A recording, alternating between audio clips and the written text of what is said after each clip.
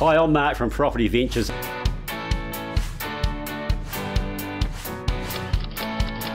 Welcome to this week's New Zealand Property Podcast, where we interview the property expert around New Zealand. Hi, and welcome back to the New Zealand Property Podcast and video series. And today we're welcoming back regular guest Matthew Gilligan from Gilligan and Associates. Welcome, Matthew. Thanks, Mark. Very pleased to be here talking to your listeners. Great stuff. And can you, just for the people that haven't heard you before, tell us who Gilligan and Associates are? Mark, Gilligan Rowe are chartered accountants based in Newmarket in Auckland. We are property specialists. We not only normal chartered accountants doing tax returns and financial statements, but we are also educators and specialist advisors from a property investment perspective. And I run the property team providing property advice and also do a lot of tax structures. I've written books on property and tax structures and so forth. Great stuff. Okay, and so today we're going to talk a bit about Gilligan Rowe and Associates, what you're doing at the moment, but let's start off first of all, a bit about what you're doing personally. I know you've had a couple of deals you wouldn't mind sharing with listeners. Let's listen, tell us about it. So first thing is I've got around 35 properties myself. Most of them are in Auckland, so I'm an Auckland investor, and I tend to buy assets that have the ability to subdivide them, and I do that because what you get when you have subdivisible property is you buy one asset, but you have the potential going up in value. So, for example, if you buy a house, I'm just trying to get myself into the light there. If you buy a house that has 4 sections that you can cut out of it, and the end value of those houses is $1 million each, then even though you might have paid $1 million for the original property, what's going up in value is the $4 million worth of property that is the potential. So even though you haven't developed it, you end up with this massive capital growth because you've got the subdivision potential. So that's very much an investing philosophy that I have, is that if I'm buying for long-term investment, I like to buy property that is subdivisible because I get the land bank effect, the underlying potential.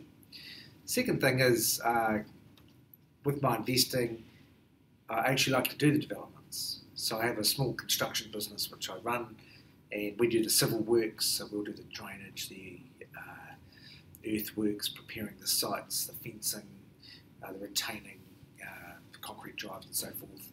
So I actually do my own developments where I develop the properties, and my involvement is my team go through and prepare the site, and then I usually use an external builder. They'll come and do fixed price contracts, build the houses. Now I love that from a commercial perspective, because if you are good at feasibility and you can work out the potential of the site and make sure it is a profitable site, then when you do the development, you've made all that instant equity on the way in, because you are effectively getting that development margin. So that's the commercial reason, is you're getting instant equity, which is the development margin on the way in. But the tax incentive of all of this is if you develop to hold, in other words, you're not developing it to sell it, you're developing it to rent it out, there are specific tax exemptions that make the gains non-taxable if you rent them out over the long term. There are some specific rules that you have to take care of and be careful of to make sure that you don't end up being taxed. But if you do it right, no tax, no GST. So if you make, say, $1 million on a development, develop to hold, that whole $1 million is non-taxable. It's all yours, and that's very much. In that situation there, the other people who are selling, developing to sell, yeah, they're getting sort of losing $400,000 and $450,000 of their $1 million with taxes, GST, and that's right. Selling costs. So made up numbers. Let's say you have $4 million worth of property and you sell it. You're going to have to pay those awful real estate agents. money very well spent, Matthew. Yeah, 3%. So say 3% of 4 million is 120 grand. So your million's now 880. So you then pay GST on the gross margin on that. So GST on 880 might be say 130,000. So 880 becomes 750, and then you pay a third of that in tax, which is 250. So that comes down to 500. So you started with $1 million. By selling it, you end up with 500. And generally, your disposal costs of agent and taxes, including GST, will be around half. Of course, if you keep it all, your cash flow gets tough. So another thing you can do is you can say sell half of it and keep half of it, pay tax on the half you sell, and don't pay tax on the half that you keep. But to do that, you need specialised tax structures, which it's handy being a developer with an accounting practice. Absolutely. Yeah, and that's where people do get in trouble. They try it themselves. They don't really know the real figures at the end of what it's really going to cost them. Yeah. They go, "Oh, I made $1 million." Well, no, you haven't. Well, that's something I want to talk about, which is ninja dust. We'll get to ninja dust shortly. But back on point, people think, "Oh, you're a developer," and they characterise me as a developer selling. That's developing assets to sell, and I'm not. I actually develop to hold. I develop in Auckland because Auckland's fundamentals are so good. We have such a tight supply position and such phenomenal demand. It really underpins Auckland's volatility. Even though we're top of the cycle, I can't see a big crash because there's such a supply imbalance. Also, the incomes in Auckland are so high that it makes the market quite resilient if interest rates go up, whereas other areas, when interest rates go up, can suffer quite substantial losses in terms of the capital values of the properties, which threatens your deposits if you put deposits on property. So that's why I'm focused on Auckland. In years gone past, I've written about it in my book, Property 101. I've taken a thrashing on assets I've had out of Auckland, and for that reason I don't like to have a lot of debt amassing in areas that could be volatile, because if that volatility kicks in and the assets fall in value, you still got the debt, you start losing capital. So that's why these days I only pick areas in New Zealand that I consider have good fundamentals to reduce that volatility. Because it's not just about surviving the up market, it's surviving the down market. The down market, we're not really going to see a down market, I don't think, until we see a spike in interest rates. And that's nowhere on the horizon. Ninja dust, I mentioned ninja dust, and one of the things that I was telling you about is Gilligan Road is increasingly becoming prominent in the property education circles. We have a school called Property School, for example. It's only a very small school, has 30 to 40 people a month, and we run that all year here in Auckland. It's quite a popular thing because it's low cost, but the ideas that we teach in that school are quite cutting edge, and they are they're for the mum and dad investor buying their first investment property, but they're also for the more sophisticated investors. We like to think that we are a step ahead. We're an academic organisation, and I use a lot of the case studies out of my own affairs and show people in the school my numbers. And basically the principle is do what I do, get what I get. And in that vein, we've now got Tua Sarsevi joining us. And we've got a new division, Auckland Property Mentors Limited. And that is a joint venture with Tua Sarsevi, who's actually ex-property tutors, Sean Wood's business property tutors. Very sad that Sean passed away in February, if you're not aware of that. But with Sean, Sean's business withdrawn from the market, property tutors is no longer there. We have Tua on board in a joint venture through Auckland Property Mentors, and in fact we've got our first event coming up, which is we call it the Property Leaders Event. It's on November the 12th, and it should be a great event that's exposing some of Tua's very clever investments that he's been making. He's got some great killer deals that he's been running for his clients, and he's going to be showing those to the audience and just talking about how he does it, because of course he was trained by Sean. That's where the ninja dust comes in, because we've noticed that there's a whole bunch of people out there that are kind of throwing, ninja dust. Look at me, I'm an amazing investor. Look at the number of trades that I do. I'm doing 100 trades a year or whatever it is. But if you actually get into it and look at the numbers on those trades, they're talking about their gross profit, which is what I bought it for, what I sold it for. Maybe they give you the renovation cost. And so they look like ninjas, they're amazing, shiny, pretty investors. But when you take off interest, conveyancing costs, and you've got to buy and sell, the rates, the insurance for the period that you own the asset, you then take off GST, income tax, agents' fees, and all of the holding costs and hidden costs, that ninja dust starts to actually sort of dissipate a bit. And when you look into the numbers, a lot of those deals aren't as good as they appear. Because if you just talk about the buy and the sell, maybe you are making 50 grand, but when you take the agent, the GST, the income tax out, those deals peel back to real numbers, which aren't that great on a lot of the deals I've seen. So that's what I like about Tour. He's an ex-cop, so he's very straight, and he's an ex-valuer. So when he looks at something, he uses traditional valuers approach. He does a current market analysis, what's other stuff sold for. Because he's a trader, he'll back up what he thinks he's going to get for it. He's very experienced in renovation, which is going to be showing our audience on November the 12th at that leaders event. He's going to be showing his way of renovating, and I'm really looking forward to seeing. We'll get Tour on the show probably next week, so you can actually listeners can meet Tour and learn a bit more about him before the event, which will be good. Yeah. And what you talk about ninja dust, and also media pick up on ninja dust, but also what I love about what we do. The other term for ninja dust is bullshit. Just absolute nonsense. Look at my margin, but they're showing you half the story. You got to look at the whole story. What it's going to cost you all the way to the bottom. That's why I hate the free what's in the media. Media are always 3-6 months behind events going on in the property. Yeah, there's a bit of a pop in the property market at the moment, but I've noticed stuff's really selling quickly. I had a client list 3 properties. They actually a business partner of mine, and we rearranged our property holdings, and then they cashed up their side of it. And as you know, you've listed one of them.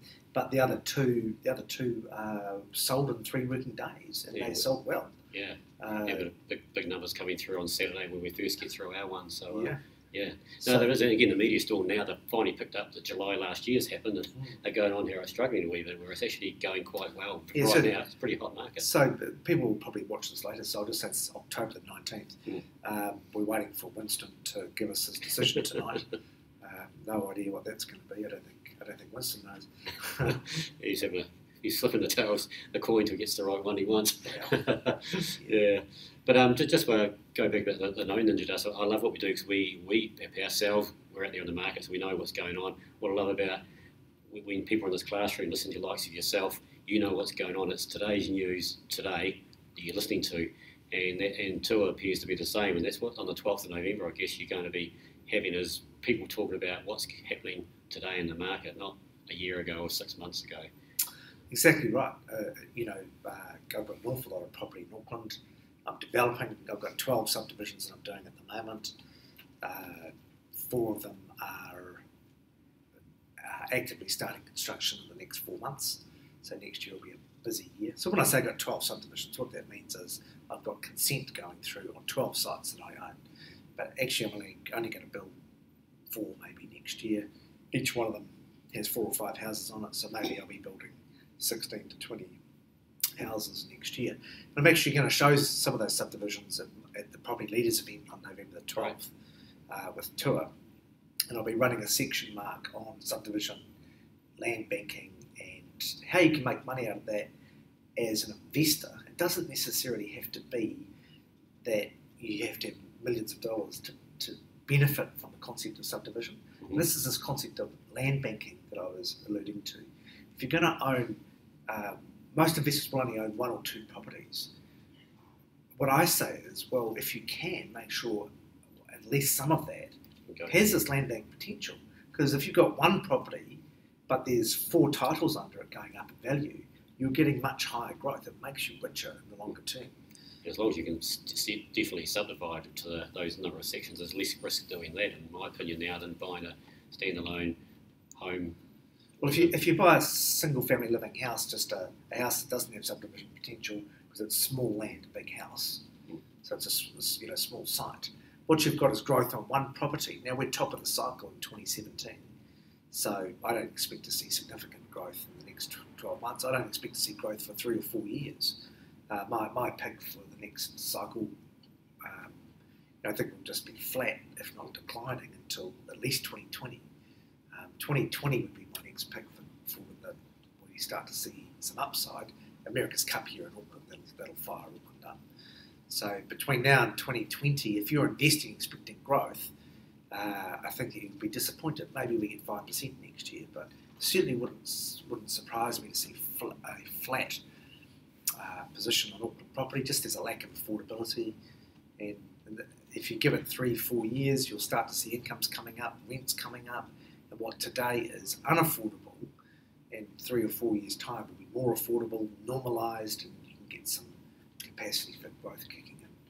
So 2020. So you buy assets at peak value that don't have subdivision potential, that don't have instant equity, no X factor, and then you suffer cash flow for 4 years. Why are you doing that?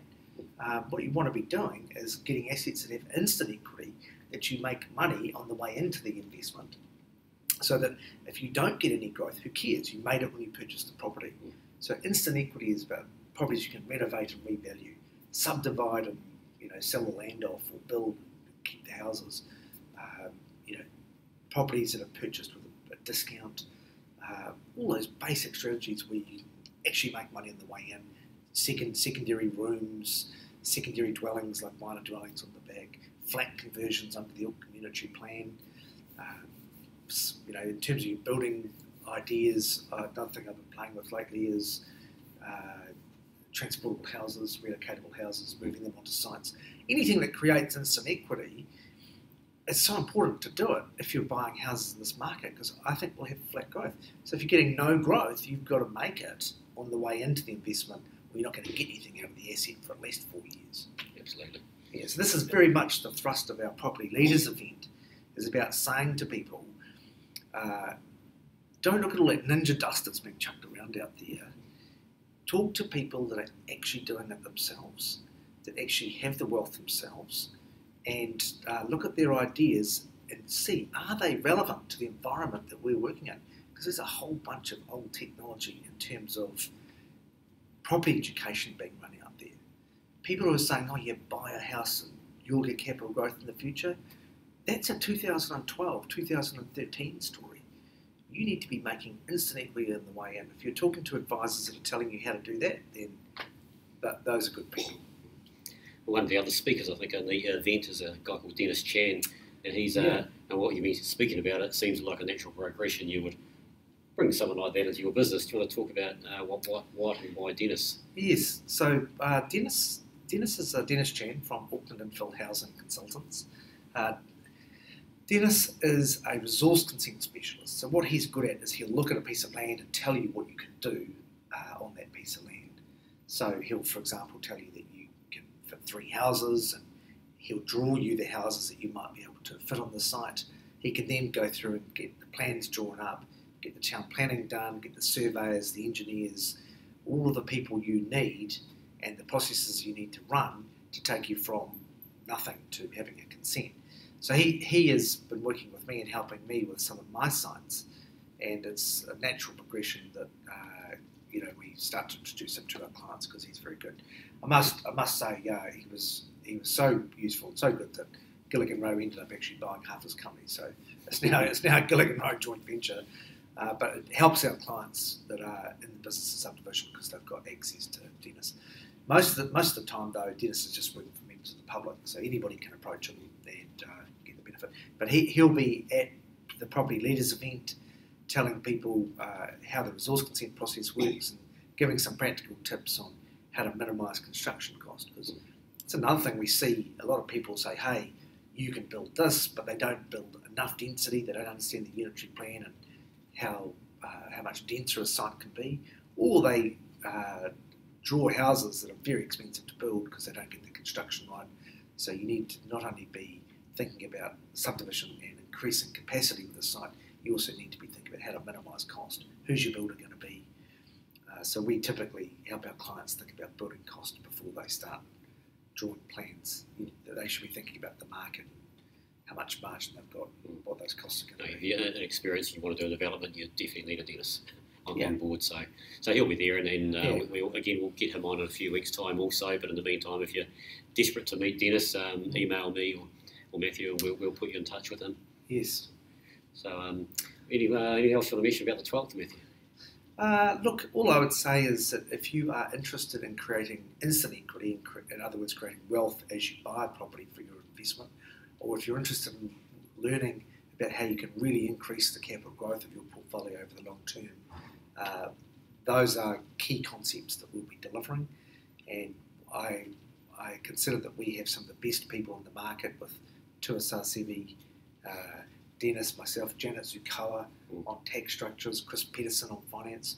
Chris got a great finance product that we're bringing in actually, and it's a Gilligan Rowe Peterson Finance joint initiative.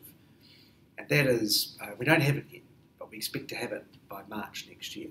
What we've done is we've approached a banker that is looking at bringing in 80% investor finance at an interest rate that's actually very reasonable, around 6%. So it's perhaps plus 0.5% to 1% above current cost of funds. So we're hoping to have that in for March next year. So Chris is going to be talking a little bit about that.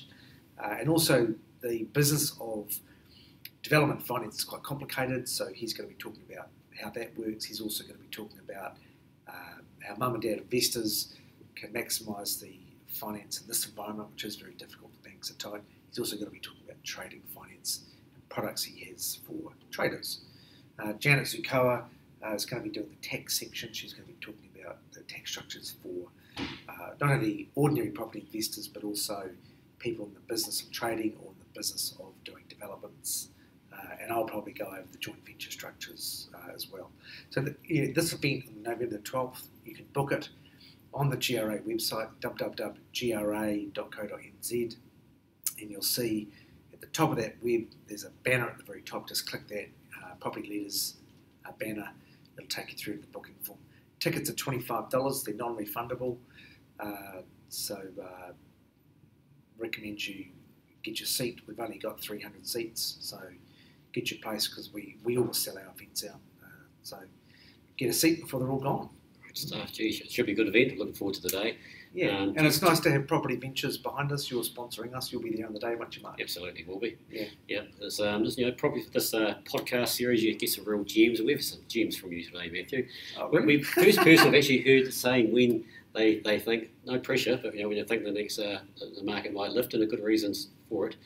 Well, it's not also just... what's happened in today's market, also in different ways to do things to take the risk out of investing, so you don't just go and buy something hoping you're going to get capital gains. Not going to happen necessarily. Well, Mark, if you buy a property and you're expecting capital gains, but you actually have a decline in values. Yeah. If you haven't got instant equity, you're losing cash. You're losing your deposit. That's the first thing that goes. But if you've bought a property with instant equity, where you've created wealth by doing something to it when you buy it, and the property value drops at the end, what you're losing is margin. You're losing the profit that you would have made when you sold later. Well, actually, the first bit of the decline in value is not your money you're losing, it's the margin. So at the top of the market, it's essential you understand how to create instant equity on the way into a deal. Right. Before we wrap it up, do you want to talk about any particular deal you've done recently that might interest listeners, or just one will do? You know? I know you'd like to talk about 20 of them, but just one today. I bought. I'll hear the rest on the 12th. I bought 4 or 5 properties in the last 4 or 5 months, 3 for myself, 2 for clients. And I'm going to be covering them at the Property Leaders event in detail as case studies. And I've got a couple of clients that I'll have up there who'll be showing what we're doing with them. And I'll be talking about the ninja dust surrounding development feasibility, because there's just so much nonsense out there. The costings I see from other people in the industry are terrible. People don't know how much it costs to do a subdivision. But a deal, okay, well, I just did a subdivision in Sunlands Ave in Manurewa, which is not a great street in Auckland, but it's a very average middle of the road, Manurewa Street. And I drove past a site, number 14 Sunlands, and I noticed it was on the market, and I jumped on Property Guru and saw that it had a very long marketing campaign over 6 months. The first vendor agent got fired because they couldn't get the price expectation. They wanted it in the 800s. Then the second agent got appointed and they tried for 7s, and then they came down to the 6s, and that's when I got interested. 1,128 metre site, short driveway, it's a rear site, but at least a 3-lot site. And I had a look at the site, poked my nose over the fence, saw there was a subdivision going on next door, which always pleases me because I think, free infrastructure, I can jump into the infrastructure, so free pipes and that sort of thing. They're really expensive to install. So that's a plus. Reasonable area that's sort of coming through with the neighbours all gentrifying and rebuilding. So anyway, they said offers in the sixes, so I offered them 575, and the agent scratched up another buyer. They came in and they offered 580. So I was 575 cash. The other guy was 580 subject to due diligence. So what would you do, Mark, if you were the buyer? Would you take the cash offer? Can't beat the cash. 575 cash, 580 subject to due diligence. There was $15,000 difference. I'll possibly still take the cash. Okay, so you take the cash. Well, they took the due diligence offer. Really? So they took the 580 subject to due diligence, and the DD people went through the house and did a methamphetamine test, and the house came up positive for P. Nice. It wasn't a high reading, but it was still positive for P. So anyway, they were home buyers, so that scared the hell out of them. They ran away, and I had the second contract on it, so it fell back to me. And so I then said, P, goodness, that's terrible, And a light contamination of P, it's a couple of grand to fix it if you know what you're doing. And then it's $1,000 of retesting to make sure that you get down below the legal levels. Anyway, so long story short, I negotiated down to 540, which was a bloody bargain, to be honest. Anything in that street's worth 700 of that size. And so 540, I'll spend 360 on the subdivision, rough number. So that's 900. I'll probably do 2 relocatable houses if I can lift them and get them down the driveway. They'll be about 240. Lift and shift the existing house, that's 100 grand to move it and tidy it up. So it's 340, so 900 plus 340, 1.25, add some interest, 1.3. 3 houses in that street are worth 195, 650 each, 1.95, possibly 700 each, so somewhere between 1.95 to 2.1. So taking the lower amount of 1.95, it's costing me 1.3, all done. There's 650 in the site. Meantime, it's rented for 550 a week, which is about 5% gross, 4% after rates, insurance, repairs and maintenance. So it kind of pays its own way, near enough. Maybe it's minus 5 grand. But I'm getting capital growth on 1.9 million. My holding cost is on 1.3. 540. Yeah, yeah, because I don't have to build it anytime soon. But I will go through and get my consents in place, get a resource consent, and then decide, do I want to build it? Do I want to build it in a couple of years' time? Maybe when the market goes down, cost of construction goes down, the tradies get a bit cheaper. Or maybe I do it now. Point is, I'm in no hurry. That's a great buy. I've got that instant equity in the bag. I just have to do the work and build it. Otherwise, I'll wait 10 years. What is 1.9 now becomes 3.8. And so what is profitable at the moment is much more profitable later on. So if you take a long-term view in your portfolio building, you don't have to do the deals straight away in terms of the subdivision. You can just enjoy the benefit of the land bank. So I think that's a good example. It's one of 5 examples that I'll look at the Property Leaders event, and I'll be putting up the process of how I found the properties, what I'm doing to them, the team I'm using, how I did it, so people can just copy it and use it and do it. So it would be great to see people at that event. Absolutely. Book at GRA, www.gra.co.nz. Okay, and just listeners there, because many people will be probably listening to it, the webinar with Tony Alexander. Assuming Winston decides today or tomorrow or in the weekend, when's that due or scheduled for? I think it's October the 24th. I've got a webinar with Tony Alexander, who's the chief economist at the BNZ, clever guy. And I'm going to look at the tax implications of whichever government gets in, which I think for National will be very little, business as usual. And if Labor gets in, which will be very interesting if they do, there's all sorts of things investors need to be thinking about. So if Labor gets in, I'll be talking a lot. If National gets in, Tony will be talking a lot. Yeah. Jolly good. Yeah. Okay, hey, we'd like to thank you for your time today, Matthew. My pleasure. We'll welcome you back again some other time. Yeah, any of our events, just jump on our web at GRA. We've also got a monthly, we run a monthly property information evening, which is just a generalised discussion, Mark, on general education processes. That's also on our web. It's called a property information evening, and I get lots of people turning up to that, because it's just market analysis of what's going on. So feel free to join any of our events. Hey, thank you very much for having me. Appreciate it. Yep, no worries at all. Yeah, okay. Thank you very much.